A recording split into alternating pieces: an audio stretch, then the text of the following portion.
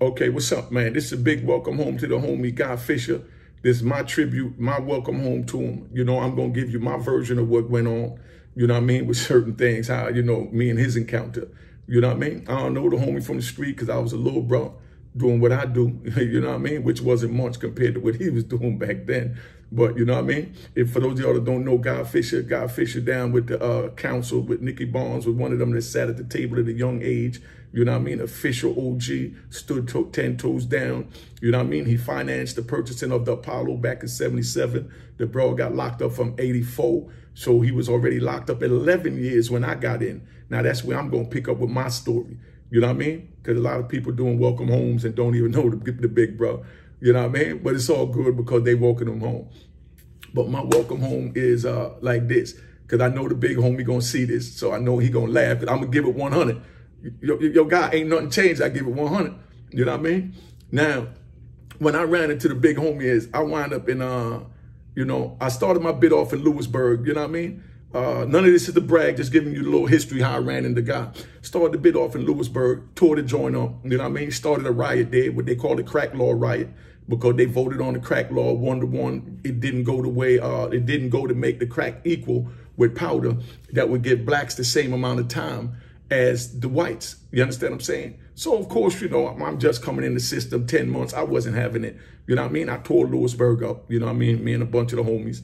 Big shout out to the homies that fought for the crack law. Not bragging about it, but letting you know somebody had to sacrifice for that crack law. All of that we did in 1995 when we fought for that crack law during that Million Man March time is when all that went down. When we fought for that crack law, that was to make a stand that the Indians wasn't going for it.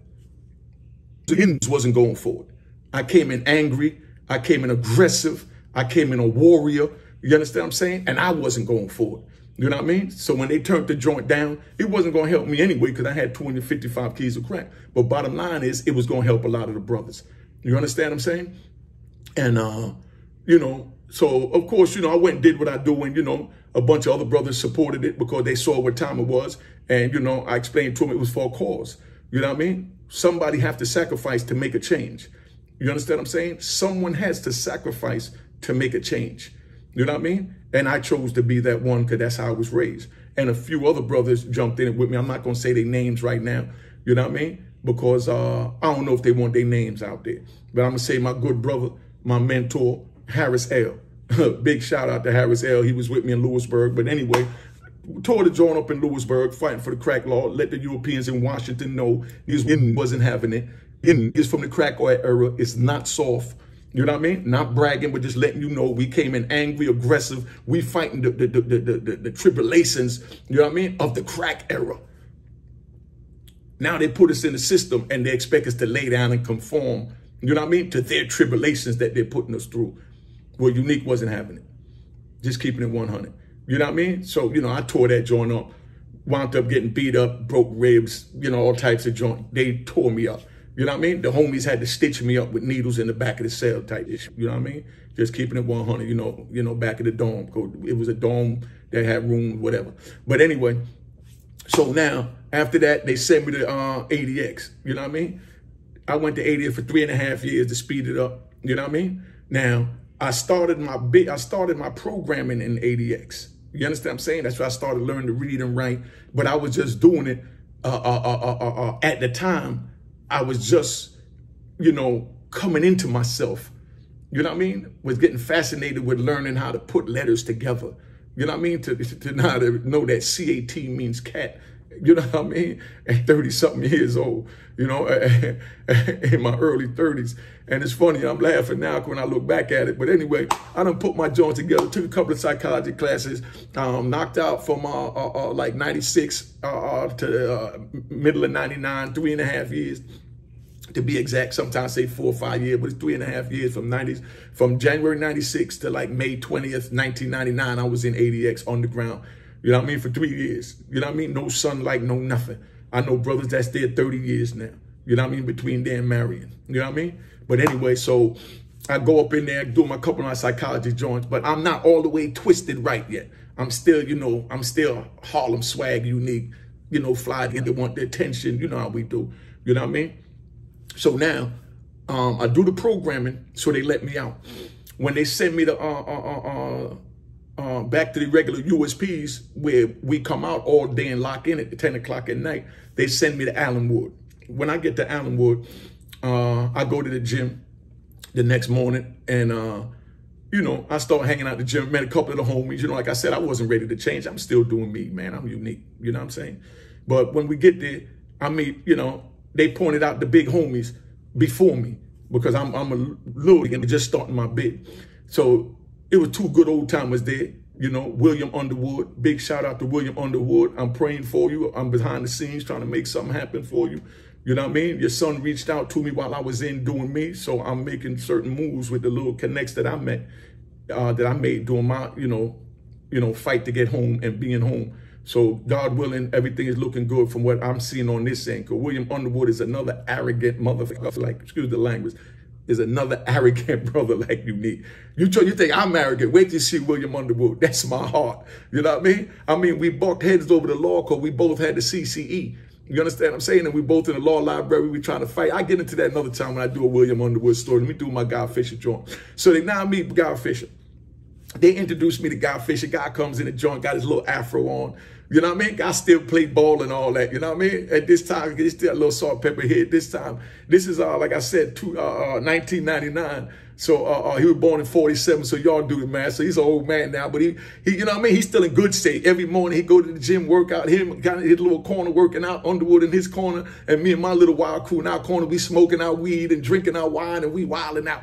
And we talking about how we gonna get the next ball. A couple of balloons of dope up in the joint. I'm gonna keep it 100. I did the time. Y'all know what I did. I sold a lot of dope in the jail too. Off school messing up because I wasn't ready to change. That's why I know that I'm not forcing the youth to do nothing. I'm not even forcing them to listen to me because I ain't want to hear nothing. You know what I mean? Because this is where Guy and Underwood come in. So now I'm in the joint. So everybody around me, you know, Unique, you know, I'm making moves. You know, I'm got to, you know, we bringing shit in and we eating. You know what I mean? We making sure everybody eating and, you know, everything come through the visiting hall. So now one morning I'm over there, I'm doing my little workout. You know what I mean? Now Underwood over there, he's screwing his face up. You know what I'm saying? So now I itch over there to see what's wrong. I'm thinking the big homie got an issue. I'm ready to roll with him because that's the big homie. You know what I mean? And the big homie talking about me and my crew. You know what I mean? He's like, yo, man, the visiting hall is messed up like that. You know, right now they got us sitting across from each other. They moved us further back when they used to have us sitting next to our family. And they changed everything up because we bringing dope in a mile a minute. I'm keeping it 100. We bringing dope in a mile a minute. Yeah, I sold a whole lot of dope, did a whole lot of investigation, got sent all over the country for selling dope in the USP. Everybody know that, so this ain't no secret. This is not bragging, just giving you the history on where this good brother Guy come in at. You understand what I'm saying? So Underwood screwing his face up. You know what I mean? But you know, I don't, you know, he a man, I'm a man, you don't like it, I don't like it. So I said, yo, dog, I got to eat too, man. You know, I'm going to do me. No one stopped you when you did you. You know what I'm saying? So don't sit here and try and interfere with my generation. You know what I mean? Because, you know what I mean? You know, you too damn old. You know what I'm saying? In other words, the same thing that the young dude's saying to me now. Man, Unique, you too old. Nobody trying to hear what you got to say. We going to do what we got to do out here. You been gone 26 years, damn near 3 decades. You don't know nothing what's going on out here. You know what I mean? So this is how they looking at me. You know what I mean? So when you know, when Underwood telling me this, I'm looking at him, I say, yo, dog, man, you know, you're just too old. Man. I ain't trying to hit. And you see all these stamps I got. You see how much money I'm sending home feeding my kids. I just bought my son, you know, Wayne, a couple of the new Sony Nintendo games, you know what I mean? And you know, them joint like 70, 80, 140. It was like, you know, I mean, I'm supporting the family from in the joint. You know what I mean? You know, I mean, I'm doing what I'm doing. And the messed up part is I didn't really need to be doing it because I still had a little paper at the time. You know what I mean? So I didn't need to be doing it, but, you know, just in me to just be a screw up. You know what I mean? It was in me to be a young screw up. You know what I mean? I'm keeping it 100. You know what I mean? So now that was Underwood screwing and we had our little run-in with that. So now, you know, I see old Guy over there. So I push up on him one day and, you know, I remember I'm just learning to read and write. So they telling me, oh, he runs a screenwriting play class and he does this and that with education. And right now I'm fascinated with education. You know what I mean? So I pulled up on him one day and I said, yo, Guy, you know, what's up? And he had an attitude. You know what I mean? He had an attitude. You know what I mean? But that's because he's really feeling the same way that Underwood is feeling. You understand? And he looked at, he was in 2A, just so that he remembered. So, you know, I'm speaking facts. He home now. He can contradict anything I'm saying. You know what I mean? He in 2A. You know what I mean? He probably don't remember the conversation, but I know he remember the whole incident, you know, the way the thing going to play out. But anyway, so he in 2A. In the code program, my man Carlos Ortiz, big shout out to Carlos Los that caught his case in B-More, had the barbershop over there. Nothing but family, son. That's all that was in there. Nothing but gangsters. You know what I mean? Big D was in there. I think that's his name, Big D, the one that went home and became Foxy Brown's bodyguard. Because matter of fact, Guy Fisher got him that job from in there to be Guy Fisher bodyguard. He was in the like Woe video with that kid Black Rob, like Joe, like Woe, like, you know, when he say like Joe, he talking about Big Joe. That guy got the job to be Foxy Brown bodyguard, and God set that up from in the joint for Joe to go home and get into where he need to be. You know what I mean? But anyway, so God screwing his face up. You know what I mean? So, you know, one day I went over there, I said something to him. I said, yo, what's up, big homie? And he said, man, you know, I ain't gonna tell you what to do or how to do your business. You know what I mean? He said, but man, you know, you ain't supposed to do your time that way, man. You're supposed to use this to better yourself. You know what I mean? Because you don't know what these people going to do. They might let you out one day, so you got to situate and set yourself up so that when you get out, you're good. You know what I mean? I said, yo, but big bro, I'm doing that. You know what I mean? I couldn't read or write. I done went to ADX, learned to read, write. I done, you know, I started writing a book. And matter of fact, I was writing Aurora in Harlem at that time. So I really went to God to get some advice because they said he was writing screenplays. You know what I mean? But I didn't get into that with him about, you know, the screenplays and all that, because the big homie giving me a lecture is the little homie. You know what I mean? In Allenwood, guy. Remember that? In Allenwood, when you was in 2A, I was over there in 1A. You know what I mean? But we all them in the joint, and he's telling me some good stuff. But I wasn't trying to hear that shit. I'm not going to front. I wasn't trying to hear it. Like you young brothers ain't trying to hear it from me. So God telling me, man, you got to situate yourself. I'm like, yo, but I just left a big homie, Appleby, told me the same thing. That's why I got into my psychology. I'm trying to do my thing. He said, yeah, but, you know, look at all this you're doing over here in these people prison, man. You're making the living conditions more uncomfortable for, you know, the brothers that's just trying to do time, like, you know, and he's saying like him in Underwood. So in other words, he tell me why they got their little issue. So I said, yo, dog, man, you know, this is all I know how to do, man. You know what I mean? You know, so I do what I do. I'm not going to, you know, I can't stop. This is just me. I want to do it. You know what I mean? I'm going to do it. You know what I mean? And he's like, yo, well, until then, you know what I mean? I really ain't got too much rap for you until you're ready to get your life together. But you really need to focus and get your, you know what I mean? Because something going to happen later on. I said, nah, I know something going to happen. That's why I got my GED. And that's why I took the programs. And I took the Unicorn ADX. And I'm telling the little things I did. He said, yeah, but you still slinging dope, bringing it into prison. You still doing you. You understand what I'm saying? You know, but he ain't say dope. He said you still doing you. But I'm letting you know what he meant when he said that so we can get through the bull. Because he ain't know me to get in my business. But I respect the way he let me know this. And like I said, he probably don't even remember this. It was crazy is because it's the same way I run into a lot of the youngins that contact me that tell me stories how I impacted their life. You understand? And I never knew this because I was just being unique, just like God was just being God. But after that man told me that, man, I went back to my cell. And for the next 10 years, that stayed on my mind. And I gradually tried to follow his, you know, what he was saying, because what he was saying, the end result was getting out of prison by programming. And I was loving it to learn anyway and programming. So I did that. You know what I mean? But it's always been on my mind. And I went from there to Lum Park, you know what I mean? And from there to Coleman, there to Lee County, you know what I mean?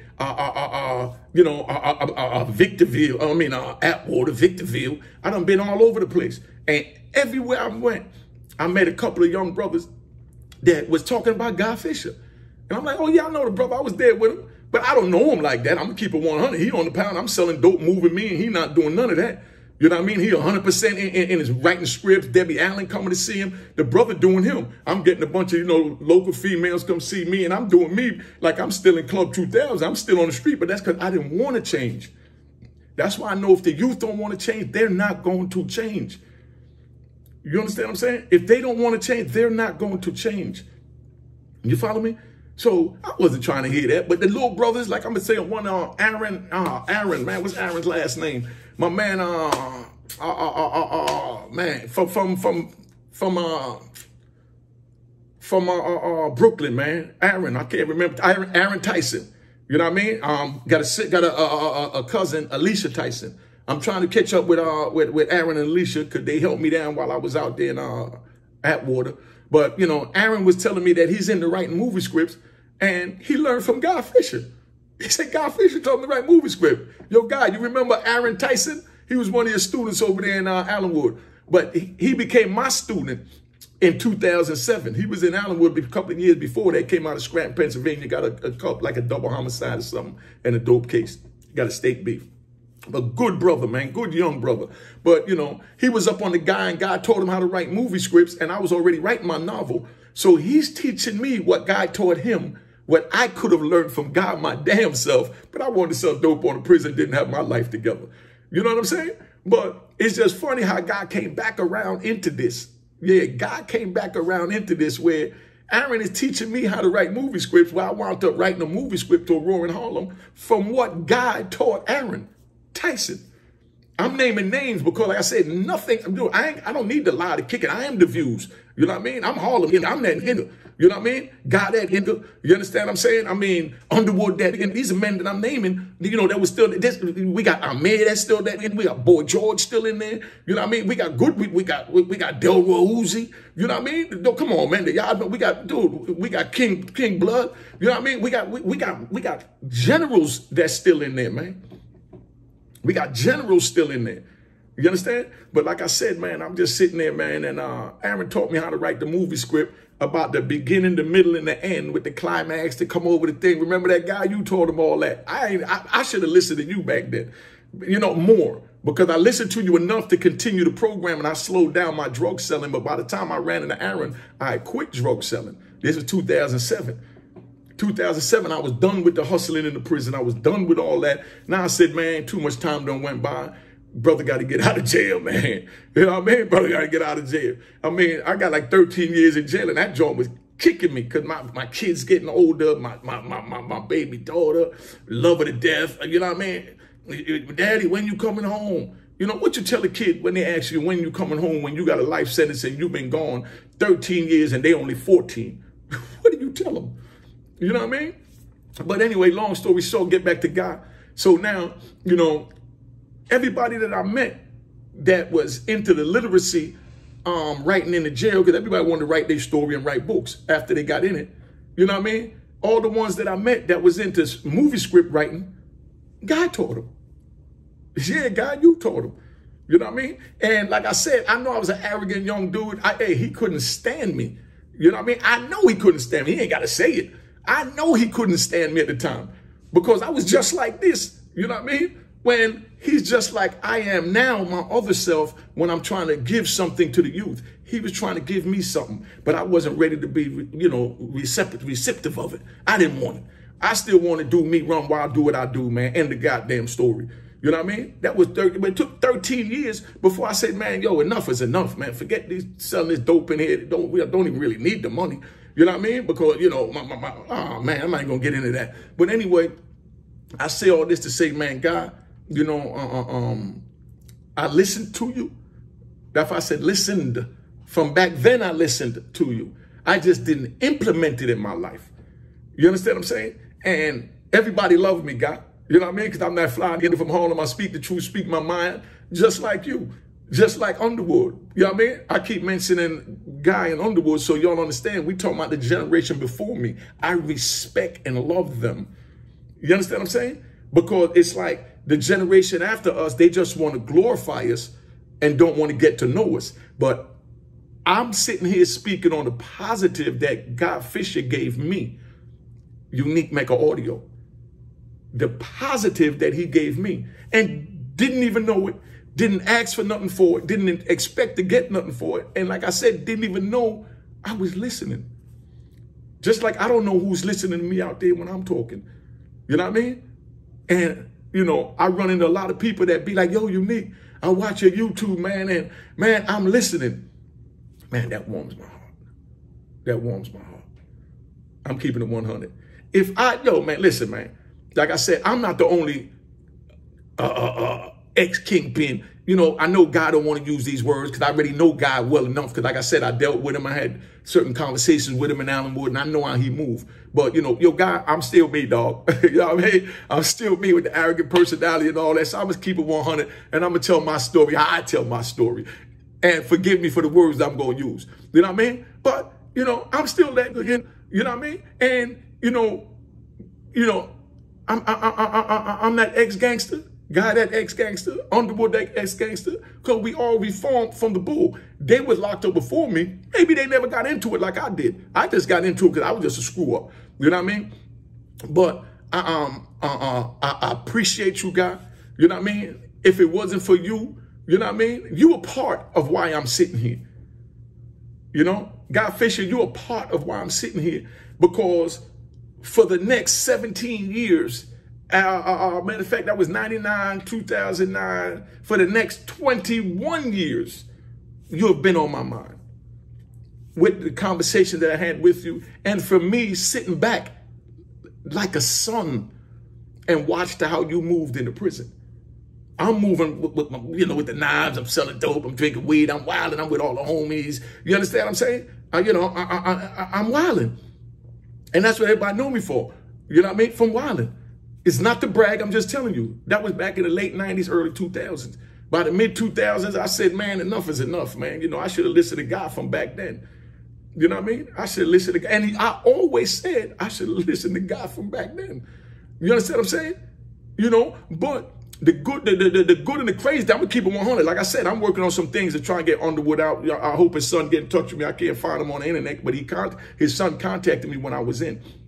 But Underwood, you know what I mean, is unique on 10,000 on steroids. You know what I mean? He's official Harlem. He had the vigilantes back in the day on 16th Street. I mean, on 12th Street, you know what I mean? You know, with the army fatigues, you know what I mean? Maybe that's where I subconsciously started wearing the army fatigue, because, you know, I started wearing army fatigues during my little hustle when I felt in my military mode, like how you got Fidel Castro and Saddam Hussein, when they come over here to America to the peace meetings, they come with their uniforms on, with their badges on their shoulder, their military suit, to let them know that they not only the commander-in-chief, that they went in the fields.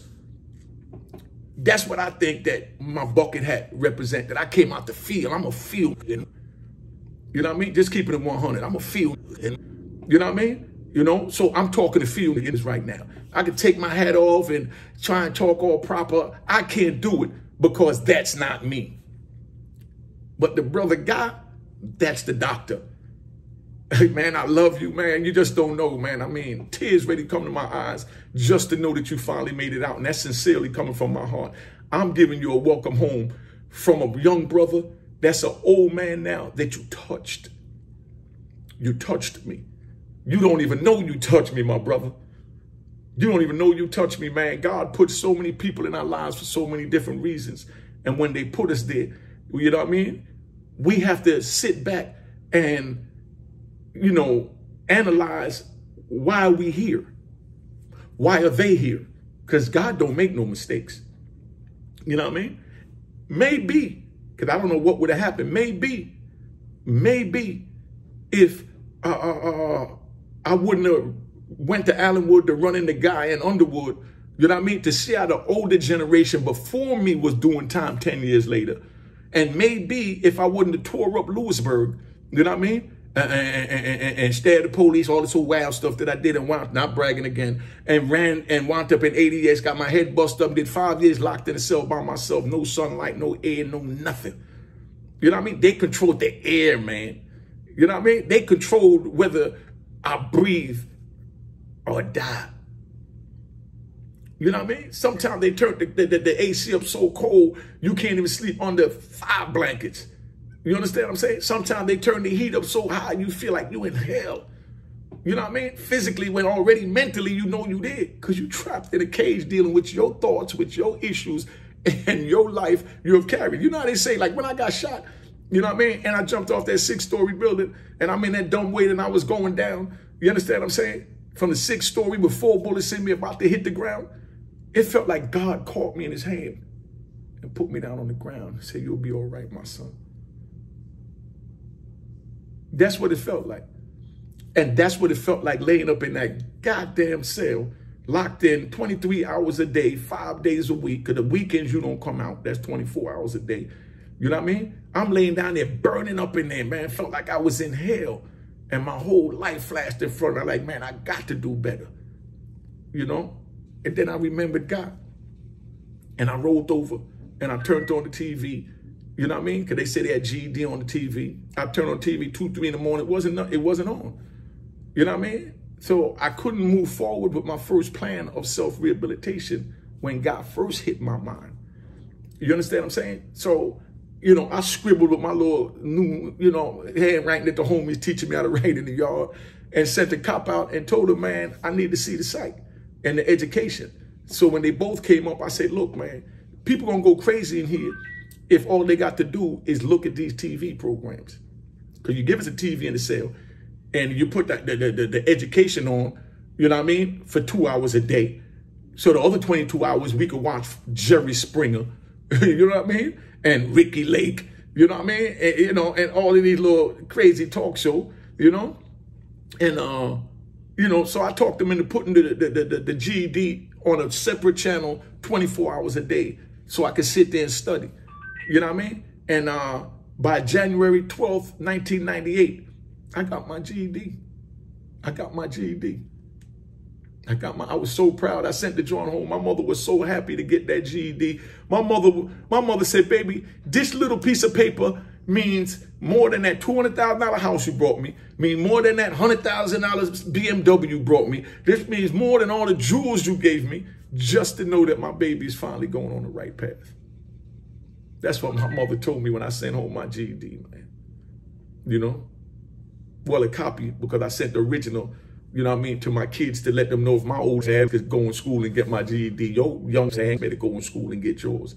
And right now, today, my son is a respiratory specialist. My other daughter is a chain store marketer.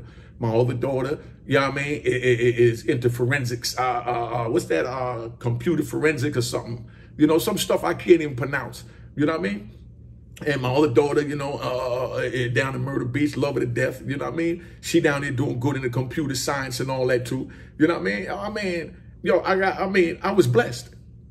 I was blessed. You know what I mean? I was blessed because the path that God took me down led me to a place that I was able to give my kids something to prevent them from going down the path that I went down by my choices. You know what I mean? I screwed up. I sold drugs. I destroyed my community. You know what I mean? I poisoned the community. I did all of that. I take full responsibility, and that's from my heart. And that's why I'm doing what I'm doing today, to try and give back. But man, if it wasn't for God, man, if it wasn't for God, you know what I mean? But God took his time to talk to me and let me know his disappointment in how my generation was moving. Because we all came in from selling crack, young kids selling crack. That's all we ever did, all we ever knew. So we go in the prison system now. You got people from all over the country, and everybody's into sniffing dope. So that became the drug of choice in the prison. You know what I mean? And I'm talking about, you get a gram of dope out there on the street for like $80, $100, $120 for a gram of dope. You know what I mean? And then you coming in, and that it go for, you know, $1,000 in the joint. And we weigh it out with a little chapstick cap. And we just put up to the line where the little school line start beginning. You stop right under there. So you get like a gram and a half out of a gram. So we making like $1,500 off $100 in the prison. And that's selling it wholesale. Then if we break it down, we made a little 3-4 grand. Yeah, I sold dope in the prison. Yeah, I screwed up and I was wrong for doing it. You know what I mean? But like I said, it took me 13 years to realize that I was wrong. And not only did I poison my community, but now I'm poisoning the brothers around me that's trying to get back to the community. These are the revelations that I had. You understand what I'm saying? From thinking about Guy and Underwood, the old timers when I first came in that already had knowledge of doing prison time. You understand what I'm saying? So, man, God, you know, I know you watching this, man, and I know a lot of people giving you your welcome homes, but this right here is from a brother that you touched. You know what I mean? And a matter of fact, I'm doing a show tonight. I hope this gets done tonight. Tuesday night, this is the 3rd election night. I'm doing a show for a young homie that caught me. And he ain't got a lot of views. He's trying to get on. He's doing his thing. Good brother. You know what I mean? You know, man, I don't even remember the name of the show. I don't have it here. Studio City, I think it is. You know what I mean? Studio City TV. I'm going to try and get this out tonight. At 7 o'clock is where we're going to be at. But I took the brother's show because, you know, he's like us, man. You know what I mean? I don't care how many views, how big somebody is, man. He's from the trenches, and I'm there for the people in the trenches. You know what I'm saying? So I'm letting you know, God, I'm over here, big bro. If you need me for anything, you know what I mean? I'm here. We need to sit down. You know what I mean? You the doctor. I'm not the doctor. I always need a doctor. My daughter told me today, Dad, you need to see a psych. You know what I mean? Because I'm still getting used to, after 26 years in prison and then 29 years on the street, not loving nothing, not being loved by nothing. You know what I mean? And, just surviving and not having no emotion in my life. You understand what I'm saying? I'm not used to expressing emotion, So I reached out to my daughter, asked her to help me. You know what I mean? That's my biggest problem. Females are more emotional. So I get along with all my sons, but my daughters, they feel a little different because, Daddy wasn't there. You know what I mean? And Daddy should have been there. And there's no excuse for Daddy not being there. And Daddy made the wrong choices, and that's Daddy's fault. You know what I mean? But Daddy's trying to do right now. So I'm apologizing to my daughters. I'm apologizing to my sons. I'm apologizing to my community. You know what I mean? And everyone that I've affected with my bad choices that I've made in life. Because that's where I'm at today. That's why I'm trying to give back. You know what I mean? But God, let me, I'm getting a little long-winded, but let me close this out, big brother, to let you know you touched me. You touched me. You know what I mean? And I thank you. I thank you from the bottom of my heart, big bro. You know what I mean? When you get situated, hit me up on the DM. I can't put my number up here. You know what I mean? Over there at Unique Mecca Audio, at Instagram or on YouTube at Unique Mecca Audio, Unique Mecca Audio TV, whatever. Just hit me up. And, you know what I mean? Know that, man, I love you. I respect you. God bless you. You know what I mean? And I hope you live forever like I live forever. You know what I mean? Because I know you don't want me saying it, but real gangsters don't die. You know what I mean? We just get reformed and become men. You know what I mean? And you're not only a man, you're a doctor now. And I'm proud of you, big brother. And I thank you again. All right, let me end this. Yo, you know what time this is. Unique, the Harlem legend, the icon, the kingpin. Make sure y'all check out my YouTube channel at Unique Mecca Audio. Hit the subscribe button. Make sure you like my joints. Make sure you comment on the joints. And make sure you share this joint. All right? Make sure you hit the notification button so you notify when the videos come in. You don't want to miss it. And make sure you tell a friend to tell a friend to tell a friend that Unique Mecca Audio got it going on. Alright, hey, make sure you get this joint. It's bananas, a roaring Harlem at aroaringharlem.com. You ain't gonna find another better book. Yo, get this joint while supplies last, because I'm telling you, the best book you're gonna read, 5 stars, it's crack.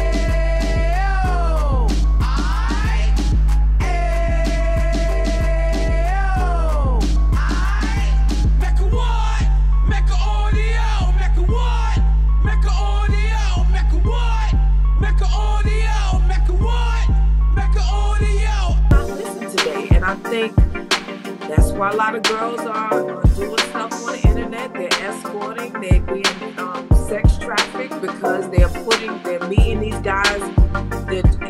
Yeah, I heard. Yeah, I heard. You know what I mean? So yeah, that was all the way proper. You know what I mean? But we gonna bring it in. There she go. We gonna bring it in because I want her to hear how you go down with us. See? Yeah, I'm